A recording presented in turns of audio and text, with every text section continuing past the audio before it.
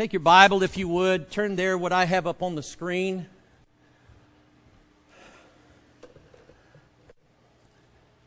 Well, let me go back for a second. Oh, yeah, not yet. Don't turn there yet. Turn to John chapter 10.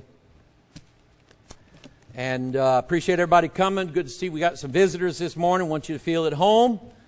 Make yourself welcome. Make yourself at home. Be comfortable.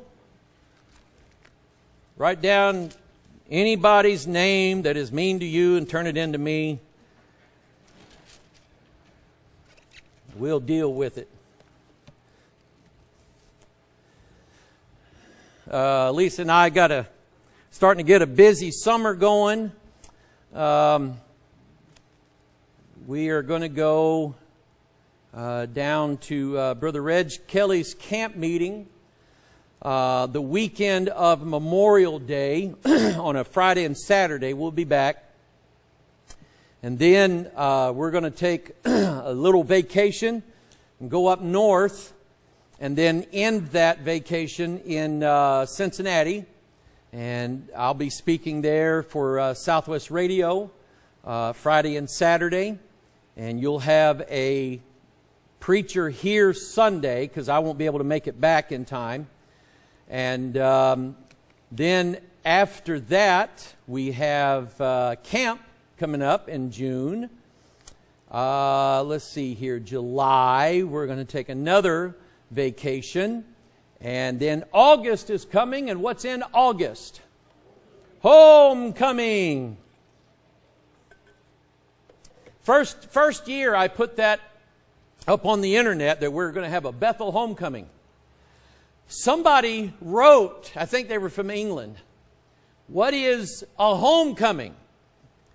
And somebody wrote, it's the second home game after the football season starts in high school. No, that's not it.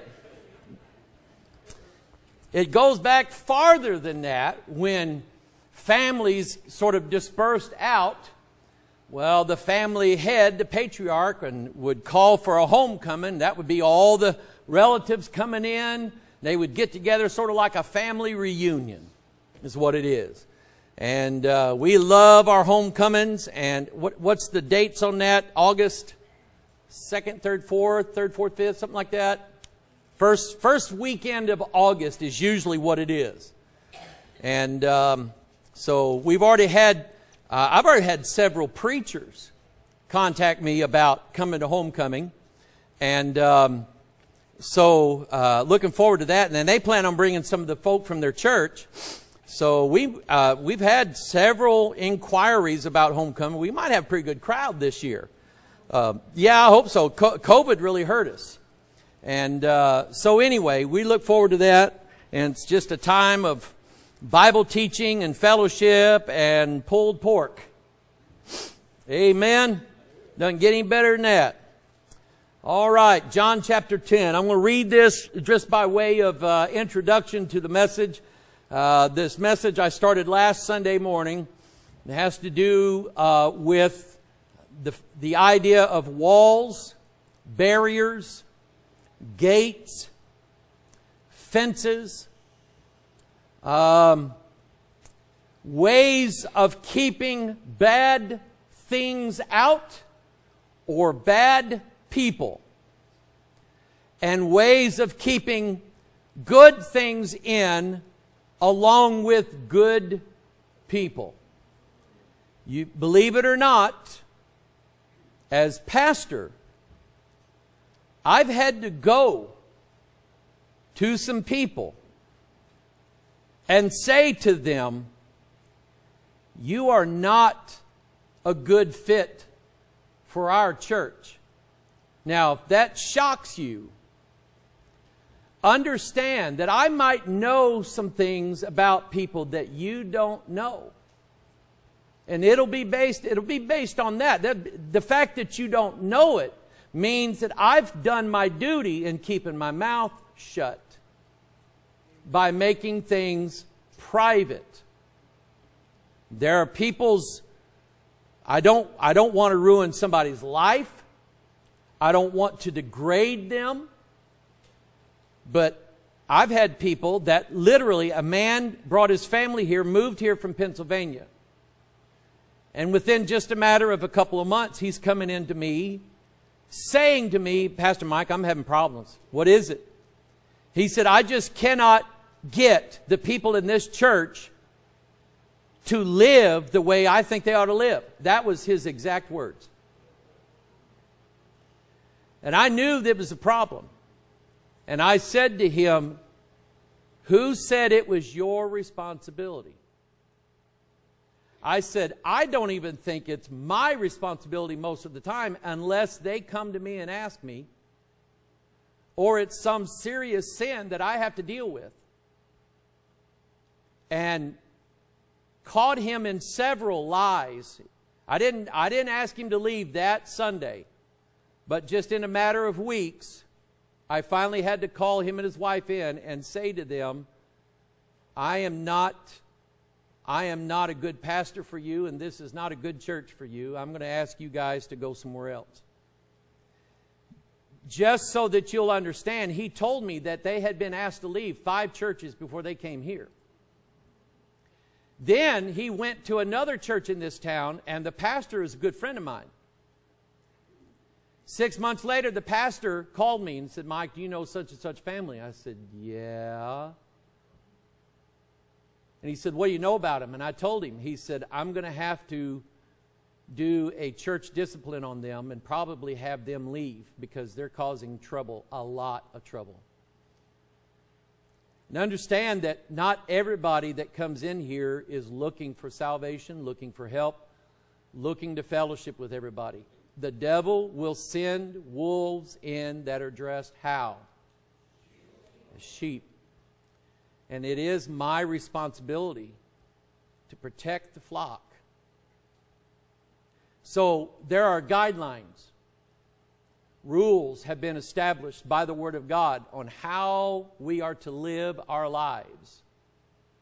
And see, I've had people who are sitting in this room right now come to me and confess certain things that are going on in their life. Not good things. I didn't run them out. I didn't put them out on the street. I didn't bring them out here and say, look at this, look at him. Let me tell you what they're doing. I didn't do that. The fact that you don't know it means that I've done my job. Kept it quiet, kept it private. Some things are private. It's not everybody's business. And I've heard of churches where they literally will drag people out in front of the church like those Jewish men drugged that woman caught in adultery out before Jesus and say, you going to stone her or what? What did Jesus do? Forgave her sins, didn't he? No need for stoning now. The sins are gone.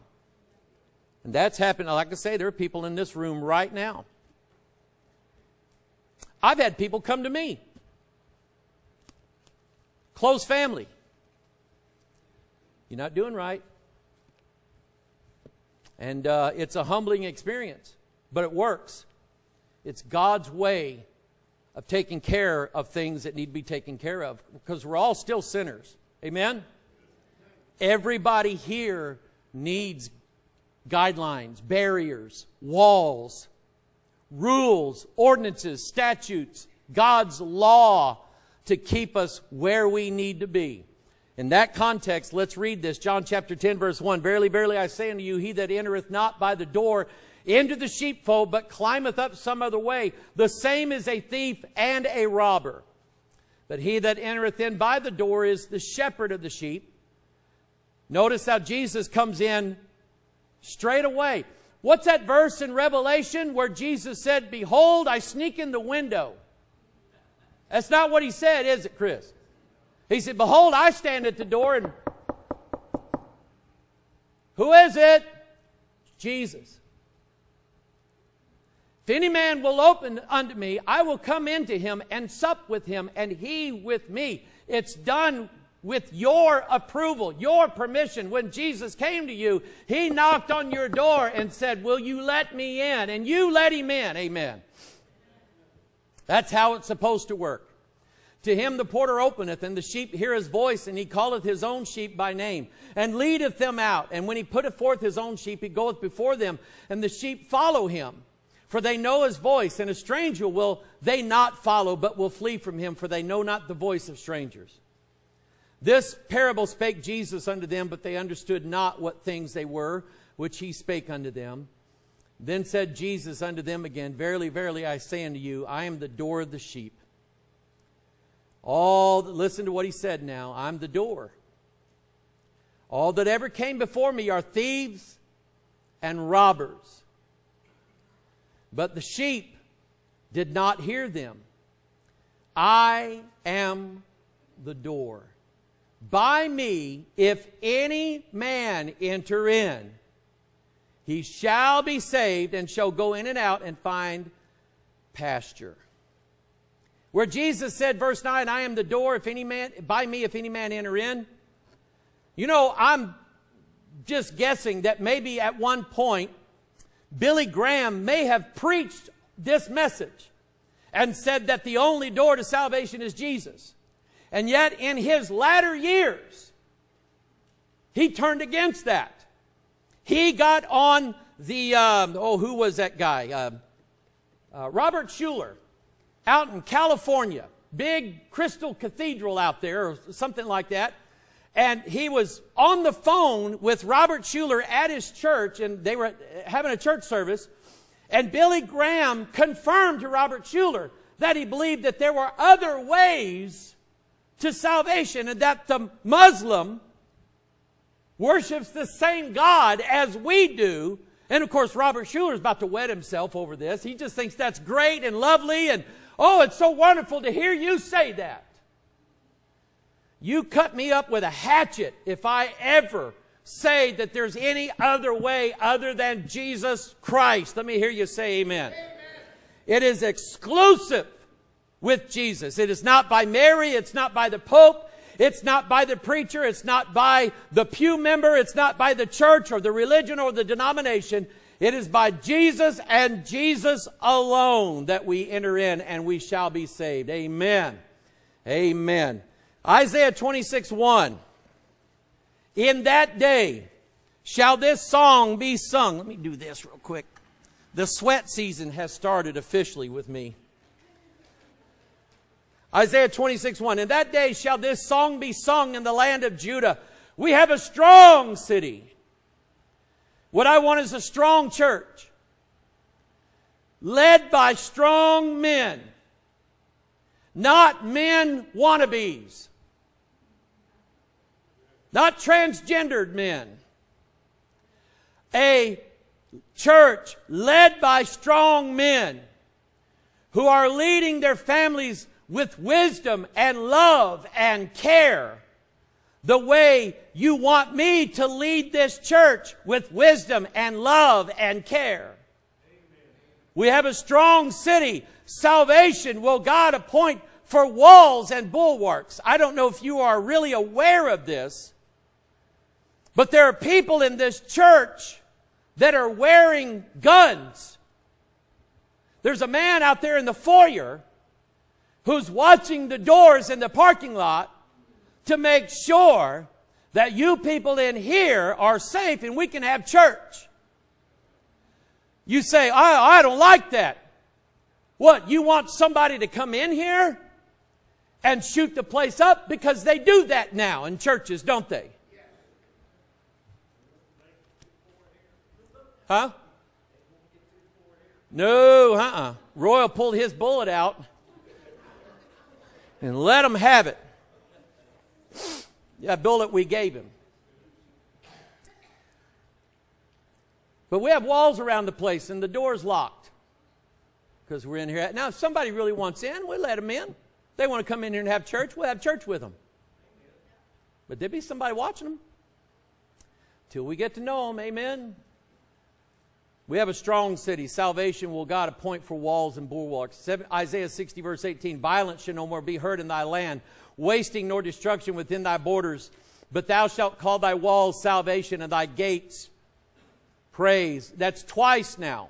That's twice in the Bible that God said that salvation is accomplished with borders, with walls, with gates, with guards, and so on. Now, let's go to the Lord in prayer. You pray for me while I preach this message. All right, Heavenly Father, I pray to God, Lord, that you would bless this. And whatever effort and whatever strength I have or don't have, I pray, Father, that you would be strong in my place and preach to these people on the inside what I preach to their ears. May the Holy Spirit of God go throughout this congregation, go throughout all of those who are watching and listening, even days, weeks, months, and years later. Somebody might be listening to this message online, watching it online. And may your Holy Spirit work in them the things that you want to work in us.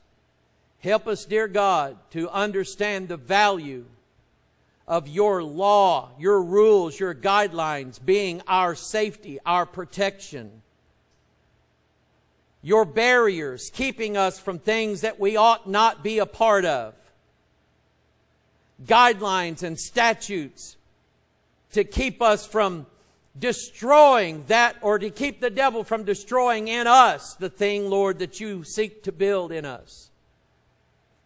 As you protected Israel of old, as you encompassed Elisha and his servant with angels of horses and chariots of fire, saying to him, there be more with us than there are with them.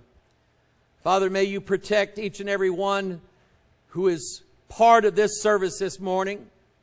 Protect and guard their heart from going astray. Their heart from going astray. Father, I pray, dear God, that each and every one of us, Lord, would seek after you and say, God, you protect me. You keep me in. You keep me away from things that I don't need to be a part of, things I need to get rid of. God, would you do that for me? Father, I pray that you'd bless this message now. We pray in Jesus' name. And all of God's people said, amen. Last week I started on this. Turn to Jeremiah 1. I'm going to show you this. This blessed my heart when I saw this. I was just like, wow. Jeremiah chapter 1. The gist of where I'm going with this is that, yes, God has His law as a barrier to us. When Israel left Egypt, they left government.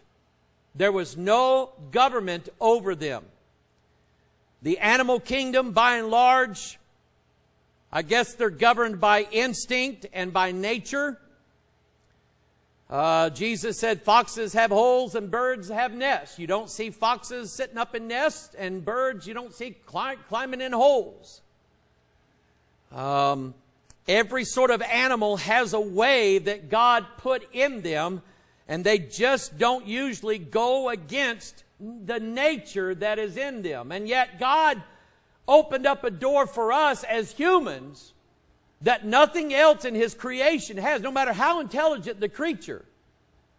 And that is, we have the ability to choose between what nature we want to be a part of, whether a sin nature or what the Bible calls the divine nature. That means you are living for Christ. Christ dwells in you. The Holy Spirit guides you. And the things that you used to do, God has put it in you to where you don't want to do them anymore. He takes the cravings away, as it were. He takes the yearning for sin away, as it were. And God builds that in us, and He does it through His law. And so when Israel crossed the Red Sea, before God took them any place else, He said, we need a government. We need laws. We need guidelines. We need rules. So He gave Moses the 10 Commandments, writing them on tablets of stone on the front and on the back, on both tablets, so that A, they're written in stone, meaning no man can erase them. B, written on the front and the back so that no man could add to them. God's pretty smart, isn't He? The older I get, the wiser God is. Amen. So He's pretty smart, but He gave them barriers. He said, when you go into this land, I don't just want you doing whatever you want to do. If you married a wife, keep her. If you're raising children, raise them right. If you have something that belongs to somebody else, give it back, or that's stealing. If you take something that doesn't belong to you, that's stealing, and there's punishment for that. If you kill somebody, then you will be killed. God put rules, and this is important, God put punishment for those rules. What good are rules? Listen to me, moms and dads. I grew up, we didn't have Ritalin, we had paddling. Amen. And I was one of those, if I got a whipping at school, I got one at home. And I heard one time that the school called my mom to tell her I got a whipping. So I'd get off the bus or the van and I'd tell her, Mom, I got in trouble today. Hoping I could stave it off. Didn't work. Then I tried this. I just got home and didn't say nothing. I found out the school didn't call. Oh. Moving right along. But we had rules. We had guidelines. And we had parents that if we broke the rules, there was punishment for it. Rules are no good if they have no teeth. Laws and statutes. We've got laws and statutes in this country. We don't need more laws. We don't need more gun laws. We just need to enact the laws that are on the books. The law needs to be spread out evenly for all people in this country, whether they are rich, powerful, or politicians, or just plain folk. Amen to that? Amen to that. It's time we started holding some elected officials and unelected officials accountable. They feel like they can just break the law whenever they want to, that all that money that comes in through tax money belongs to them. It doesn't. It's we the people. Thank you very much. Now, take a look at this verse. I thought of Israel when I saw this. Jeremiah chapter 1. This picture that you see there on the screen. Does anybody know what that is? Yep. That is Israel's Iron Dome. That was successful to about 95 to 98% of all the missiles that Iran sent over. The Iron Dome got most of them so that it would not kill any of the Israelis.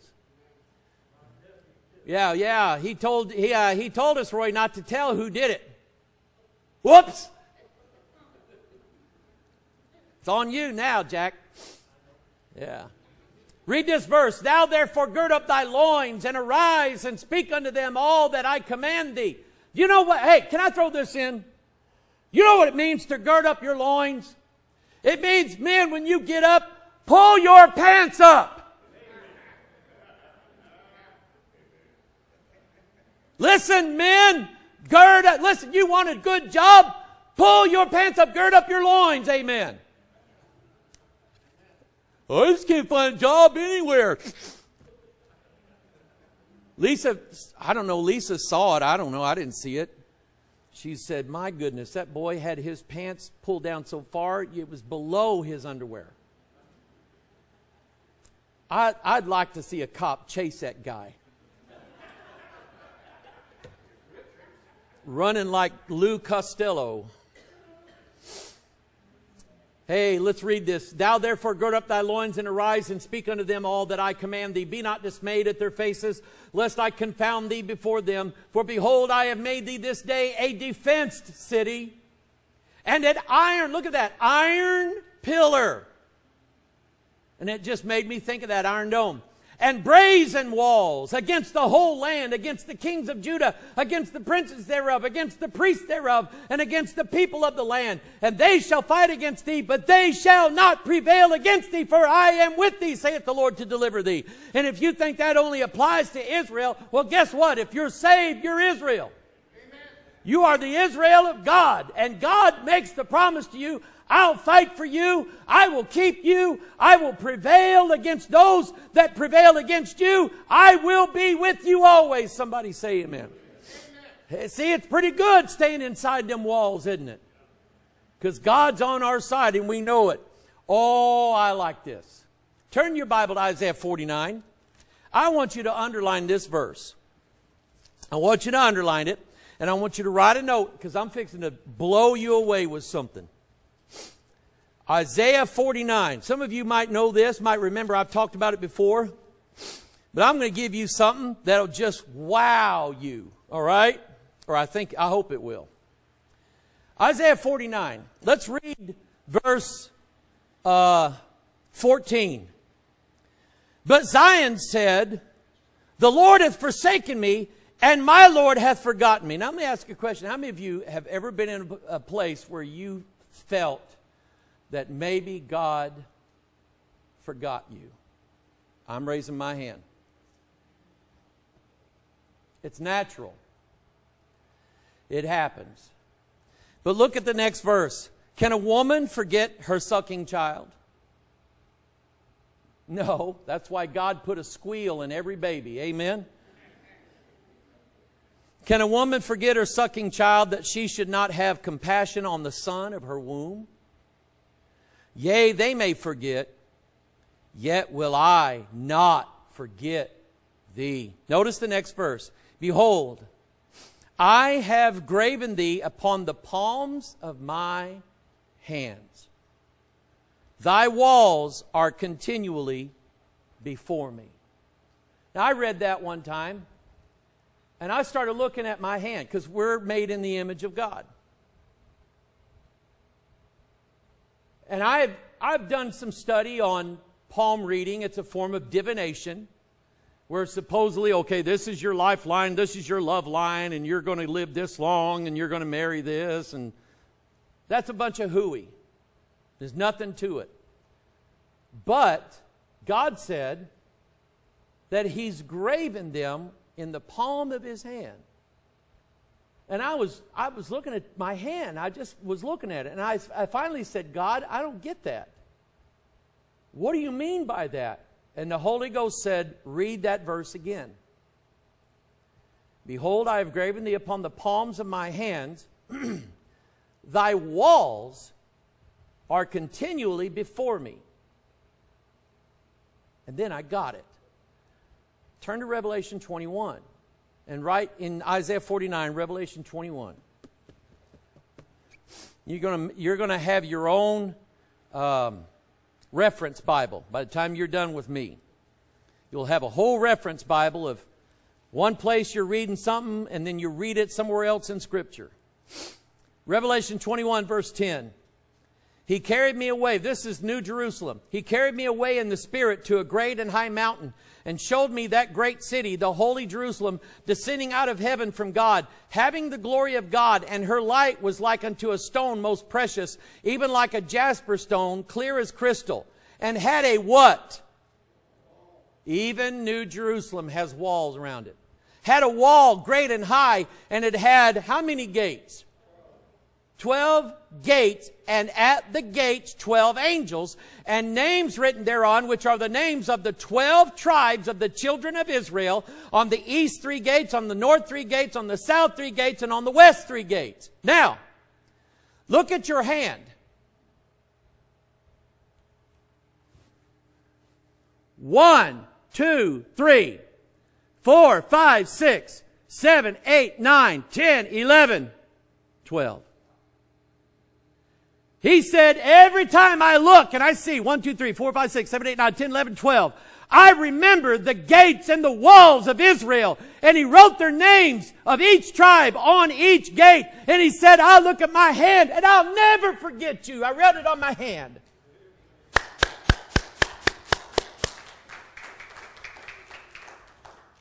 You'll never forget that now as long as you live.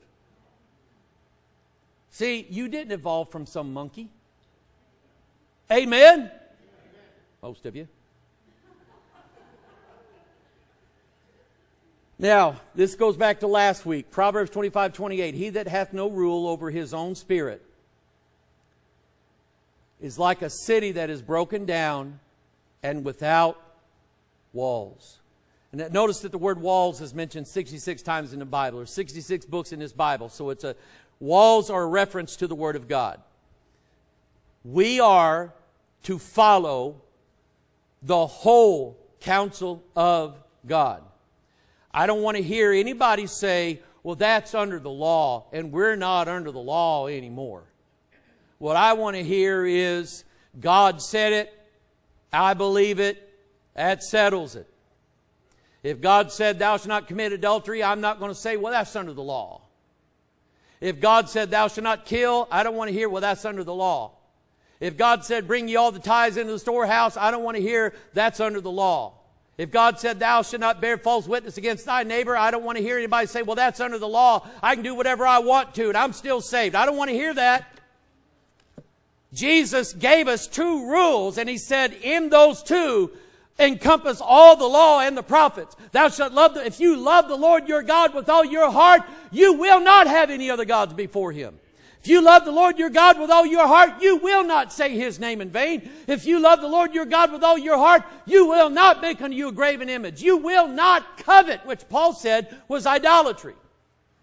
If you love your neighbor, you will not steal your neighbor's wife or your neighbor's daughter. If you love your neighbor, you will not take something from your neighbor. If you love your neighbor, you will not bear false witness against your neighbor. If you love your neighbor, you'll do those things that are written in the law. So technically, Jesus gave us two commandments. And I think we ought to follow them. Amen?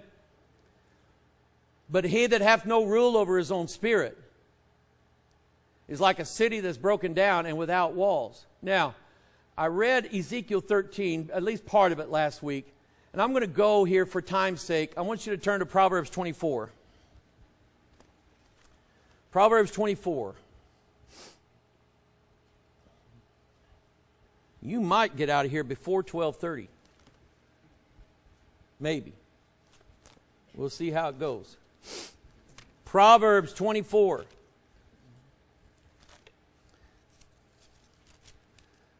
Now, you're not going to beat First Baptist to Bob Evans.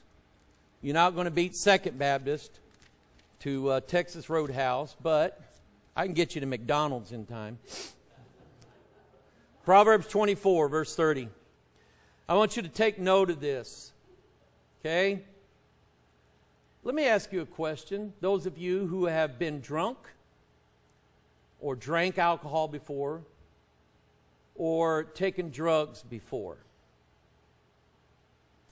Most drugs are classified as narcotic, which basically means they make you sleepy. Am I right on that? Marijuana does it. Makes you droopy-eyed, stupid-looking.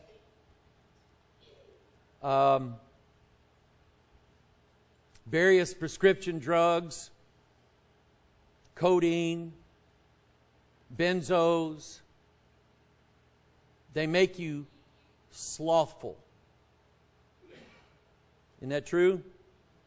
Whiskey, vodka, Everclear, beer, wine, strong drink, the Bible calls it. Makes you go to sleep. Makes you drag your feet. Makes you slur your speech.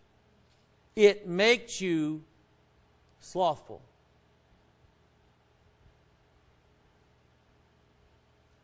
So I went by the field of the slothful.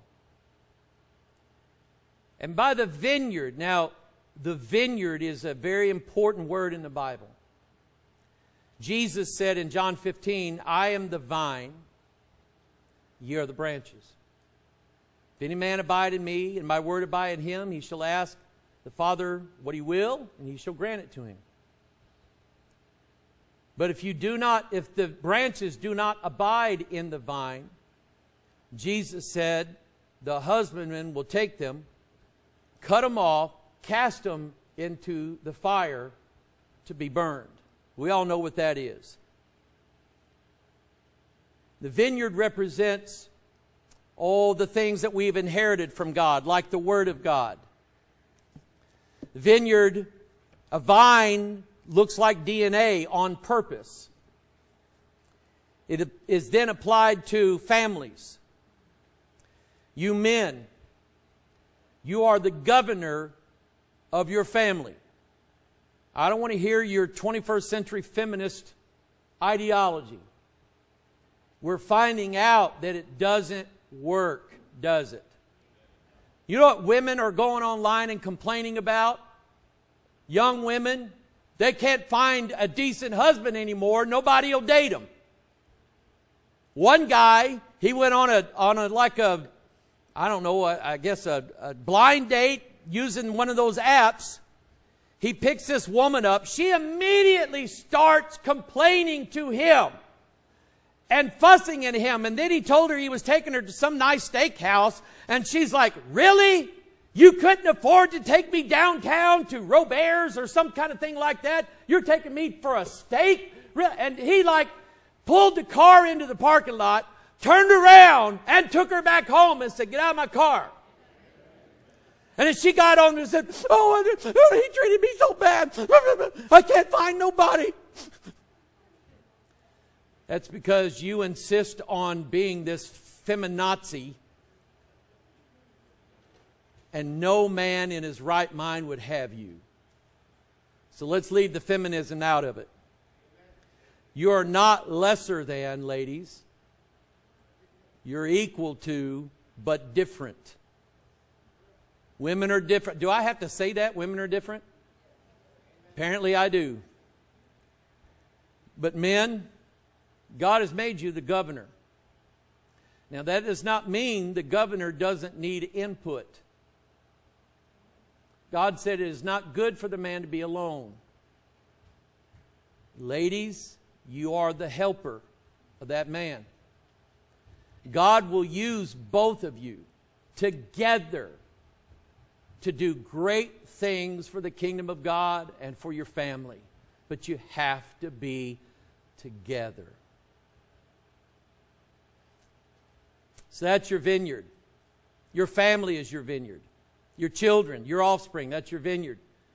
This church is a vineyard. It was given to me by men before me, and it's my responsibility to hand it down to the next generation when I'm done, to hand it down either the same as or in better shape than what I got it from. And I can tell you that anything that I do in this church, it will end up in better shape than when I got it. Those of you who were here at the time, you know exactly what I'm talking about. We were in bad shape. It is by the grace of God that we are what we are right now. So I went by the field of the slothful and by the vineyard of the man void of understanding. And lo, it was all grown over with thorns. We talked about that in Sunday school, didn't we? Thorns and nettles had covered the face thereof. Thorns are the things in your garden that don't belong in your garden. Thorns are the things in your flower bed that don't belong in your flower bed. They're the things in your lawn that you don't want in your lawn. There are things in your life that are sins in your life. And sin will grow over the goodness that God wants to do for you, will it not? It will encompass you. It will take you over and leave nothing behind. Men, you're always going to be the target, men. You're always going to be the primary target of the devil. Always. Simply because you're the band that keeps the hus together. You know what the word hus is? House. You know how Swedish people talk? Hus. You are the house band. You're the one tying it all together. The family revolves around the husband. That's the way, hey, thank you. That's the way God is. Hey, is not Jesus the husband? Yes. Does it revolve around us? It's all supposed to be about Him, isn't it? Moms and dads, husbands and wives, Ephesians 5, we're fixing to get into that in Sunday school. That's how it's supposed to be. We're supposed to be Christ and His church. Christ and His church. Nothing else is what we're supposed to be. So thorns covered it over. Nettles had covered the face thereof. And the stone wall thereof was broken down. How did that happen? You went to sleep. You went to sleep. You got lulled in by sin. Lulled in disobedience to God. Disobedience to being a traitor to your own family. Turning against your church. Turning against God's word. Turning against God eventually.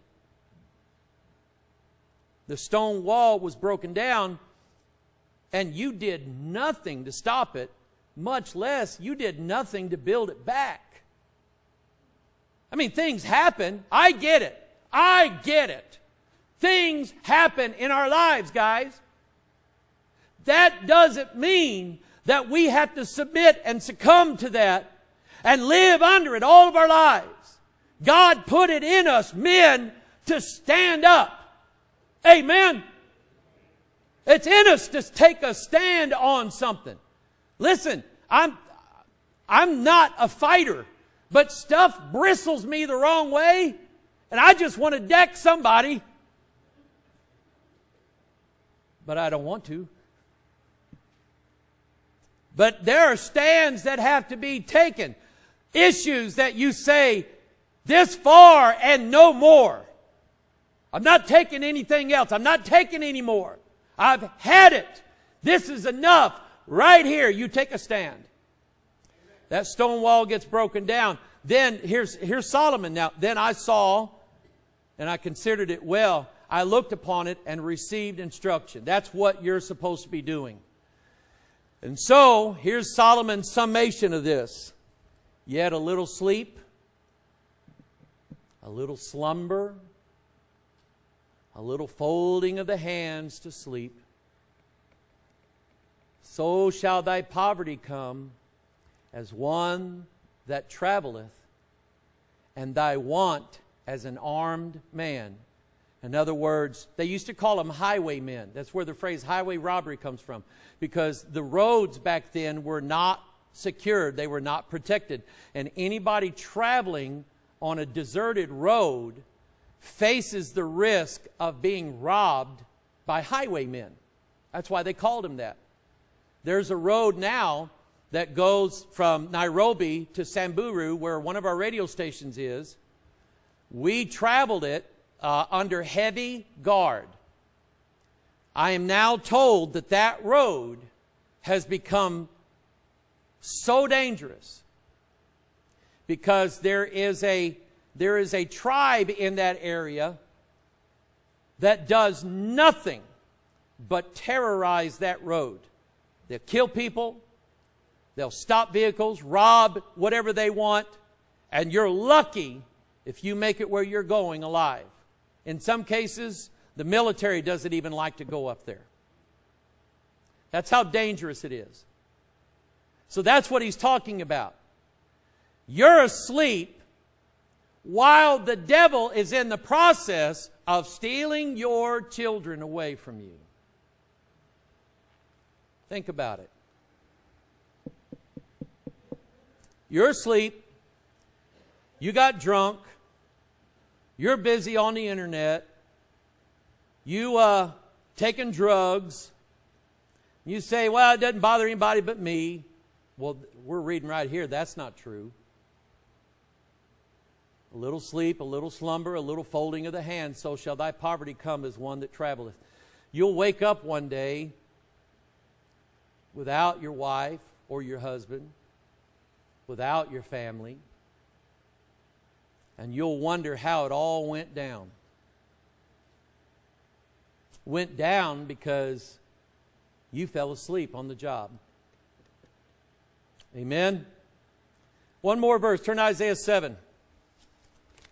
Give you a little wisdom and I'll cut you out of here. Isaiah 7. Look at that wall on there.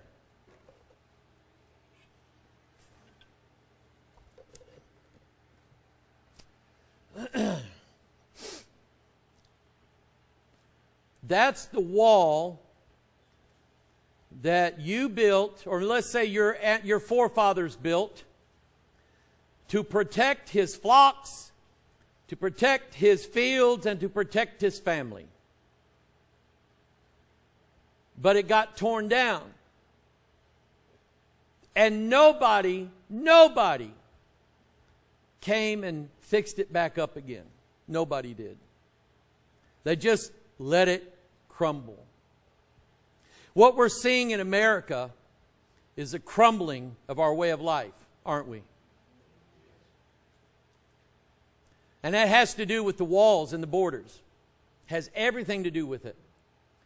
We're letting people into this country, and we're not insisting that we don't mind them bringing some of their culture with them, some of their food. But number one, learn English. Amen. I can say that, can't I? Learn English. Become a citizen, or at least get here legally so you can work and earn your own way and pay your taxes and vote responsibly. Amen.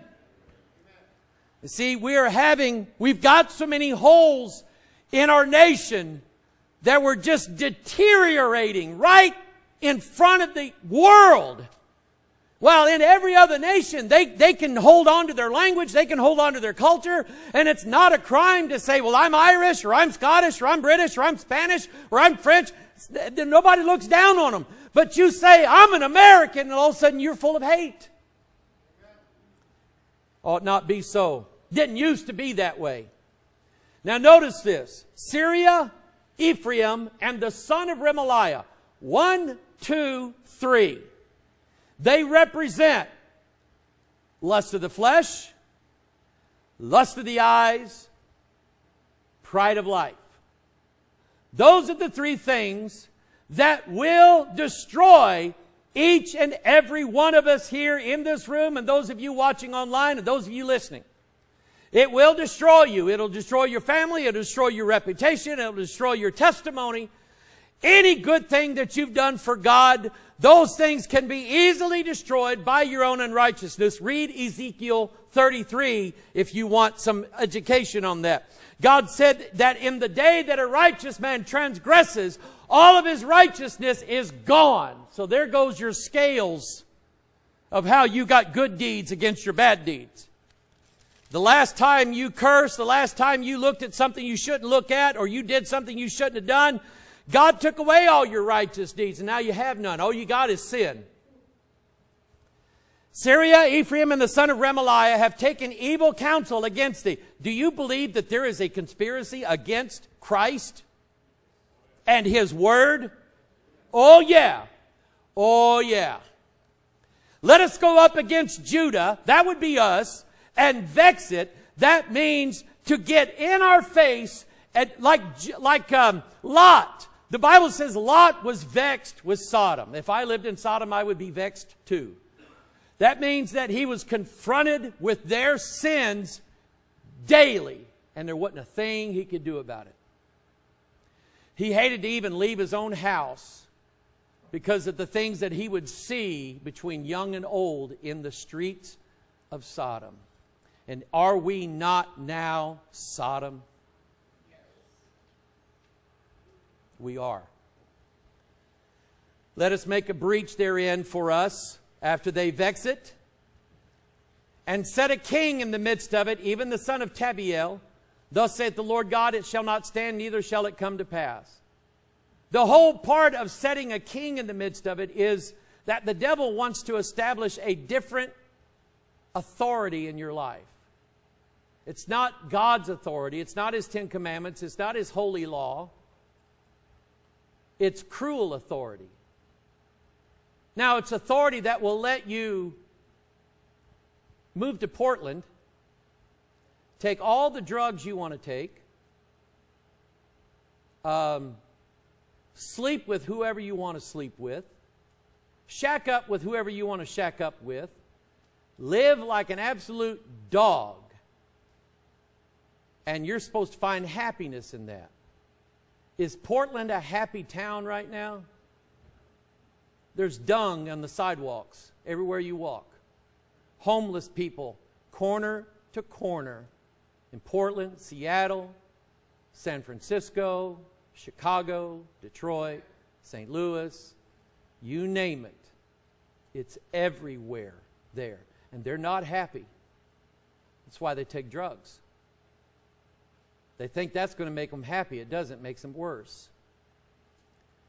And so, yes, there is a conspiracy against you personally,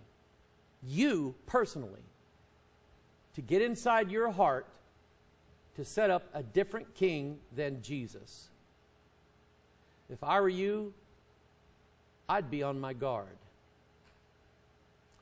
I can tell you by experience that when you let your guard down, the devil will seek to move right in. He abhors a vacuum. If he sees the throne empty, I guarantee you he's going to set about to sit on the throne of your heart. Don't let him do it. Your family's at stake. Your very life, your very eternity and where you're going to spend it is at stake. Would you stand, please?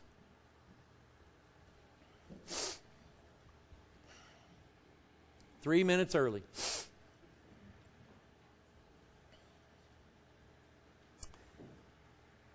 I want to have a word of prayer. I will open up these altars. I'm not going to drag out an altar call. I'm just simply going to say I want you to ponder those things that you've heard today. Think on these things, the Apostle Paul said. Think on these things. Apply them to your heart. Ask God, God, is this me? I almost bet you the answer is going to be yes. In some area of your life, the devil has built a stronghold against you. And he's breached God's law that keeps you in. He's breached that. And you let him do it. You let him do it. Heavenly Father, we come to you today. We ask you, God, Lord, to remind us this week of the things that we've heard today. As we leave this place and go to our homes, remind us of the things that we heard today, things that we read from your word. Lord, these things are true and right. And now that we see how disobedience and forsaking your law, we see how that can lead to our destruction, the destruction of everything that's precious to us, our family, our country, our church, our faith, our way of life, everything that we hold dear is about to be destroyed right in front of our very eyes. And there's nothing more sobering than that, God. I've faced that numerous times. And Father, I ask, God, that you visit with each and every one who's heard this voice this morning, including my heart. And God, that you deal with us accordingly. And Father, if any one of us are in any way become slothful to your word, slothful against our family, slothful against our country, slothful against our church, and we're not putting in our share of prayer time, Bible reading, Bible study, Bible meditation, God, that you would deal with us. And Father, in the days to come, we would want more of you and not less. For where you are, you, Jesus, are the repairer of the breach. And your word is the stones that make up the wall that gives us protection. Father, help us to fall in line with your word. Forgive us of our sins, we pray in Jesus' name. And all of God's people said, Amen. God bless you. You are dismissed. Thank you for coming this morning.